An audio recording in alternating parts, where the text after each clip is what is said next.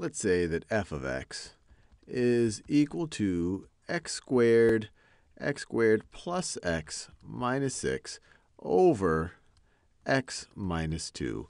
And we're curious about what the limit of f of x as x approaches 2 is equal to. Now, the first attempt that you might want to do right when you see something like this is just see what happens. What is f of 2? Now, this won't always be the limit, even if it's defined, but it's a good place to start just to see if something reasonable could pop out. So looking at it this way, if we just evaluate f of 2, on our numerator, we're going to get 2 squared plus 2 minus 6. So that's going to be 4 plus 2, which is 6, minus 6. So you're going to get 0 in the numerator, and you're going to get 0 in the denominator. So we don't have, the function is not defined. So not defined at x is equal to 2. F not defined. So there's no simple thing there. Even if this did evaluate, if it was a continuous function, then actually the limit would be whatever the function is. But that doesn't necessarily mean the case. But we see very clearly that the function is not defined here. So let's see if we can simplify this, and we'll also try to graph it in some way. So one thing that might have jumped out at your head is you might want to factor this expression on top. So if we want to rewrite this, we could rewrite the top expression, and this just goes back to your Algebra 1.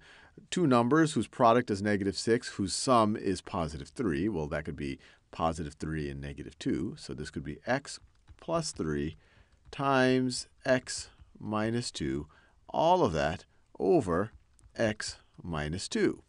So as long as x does not equal 2, these two things will cancel out. So we could say this is equal to x plus 3 for all x's except for x is equal to 2, as long as x does not equal 2. So that's another way of looking at it. Another way we could rewrite our f of x, I'll do it in blue just to change the colors. We could rewrite f of x. This is the exact same function. F of x is equal to x plus 3 when x does not equal 2. And we could even say it's undefined. It's undefined when x is equal to 2. So given this definition, it becomes much clearer to us of how we can actually graph f of x. So let's try to do it. So that is not anywhere near being a straight line. That is much better. So let's call this the y-axis. I'll call it y equals f of x. And then let's, over here, let me make a horizontal line. That is my x-axis. So defined this way, f of x is equal to x plus 3. So if this is 1, 2, 3, we have a y-intercept at 3, and then the slope is 1. The slope is 1. But it's defined, and it's defined for all x's except for x is equal to 2. So this is x is equal to 1, x is equal to 2. So when x is equal to 2, it is undefined. So let me make sure I can. So it's undefined right over there. It's undefined right over there. So this is what f of x looks like. Now, given this, let's try to answer our question. What is the limit of f of x as x approaches 2? Well, we can look at this graphically. As x approaches 2 from lower values than 2, so this right over here is x is equal to 2. If we get to maybe, let's say this is 1.7, we see that our f of x is right over there. If we get to 1.9, our f of x is right over there. So it seems to be approaching this value right over there. Similarly, as we approach 2 from values greater than it, if we're at, like, I don't know, this could be like 2.5. 2.5, our f of x is right over there. If we get even closer to 2, our f of x is right over there. And once again, we look like we are approaching this value.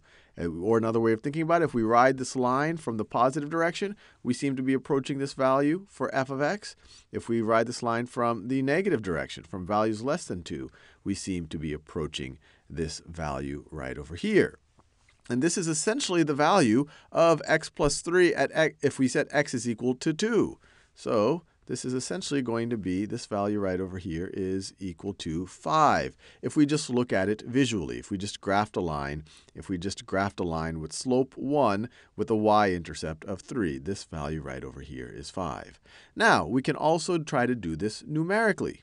So let's try to do that.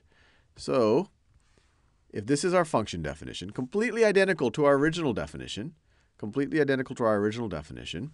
Then we just try values as x gets closer and closer to 2. So let's try values less than 2. So 1.9999, this is almost obvious, 1.99999 plus 3, well, that gets you pretty darn close to 5. If I put even more 9s here, got even closer to 2, we'd get even closer to 5 here.